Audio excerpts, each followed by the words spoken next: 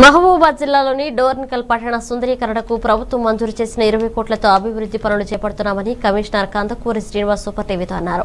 సందర్భంగా మాట్లాడుతూ పట్టణంలో రోడ్ల వెడల్పు, డ్రైనేజీ, సెంట్రల్ లైటింగ్ పార్కుల అభివృద్ధి, కమ్యూనిటీ హాల్స్ నిర్మాణం తదితర పనులు చురుగ్గా సాగుతున్నాయి అని తెలిపారు. పట్టణ ప్రజలకు త్రాగునీరు, వీడ్ లైట్లు ఏర్పాటు, పారిశుధ్యం, తడి పొడి చెత్తని సేకరణతో పాటు చేపలు, మటన్, కూరగాయల మార్కెట్ల నిర్వహణ, వ్యాపారస్తులతో సమావేశం ఏర్పాటు చేసి పరిసరాల పరిశుభ్రత, ప్లాస్టిక్ కవర్ల వాడకం నిషేధ చర్యలపై అవగాహన కల్పించామన్నారు.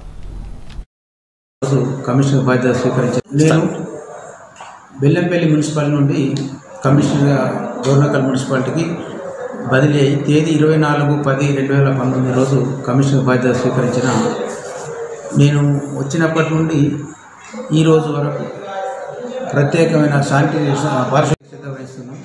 ప్రతిరోజు కూడా నేను ఉదయం 5 గంటలకు లేబర్లతోని తిరుగుతూ పని చేస్తున్నాము.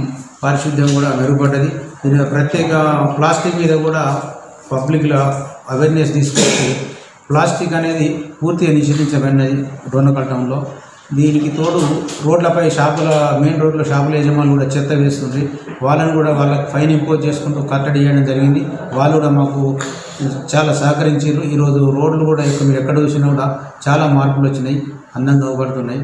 మరి ఇంకోటి ఏంటంటే ఇప్పుడు ఆఫీసు ఆవరణ లోపల కూడా చెట్లు మొక్కలు పేరుకుపోయి లోపలికి వెళ్ళనే పరిస్థితి ఉండే ఆ ఏరియాలో కూడా శుభ్రపరిచి మొక్కలను హరితహార కార్యక్రమం చేపట్టి ప్రత్యేకాధికారితో హరితహార కార్యక్రమం కూడా చేపట్టడం జరిగింది. దానివల్ల దానికి మేము ప్రత్యేక నిఘా పెట్టి మా వర్కర్లు కూడా అక్కడ ఉంచుతున్నాం. కాబట్టి ఇప్పుడు నాణ్యత కల మేకలు మాంసం వాళ్ళు అమ్ముతుండ్రు. కాబట్టి వారికి కూడా మేము ధన్యవాదాలు తెలుపుతున్నాం. కాబట్టి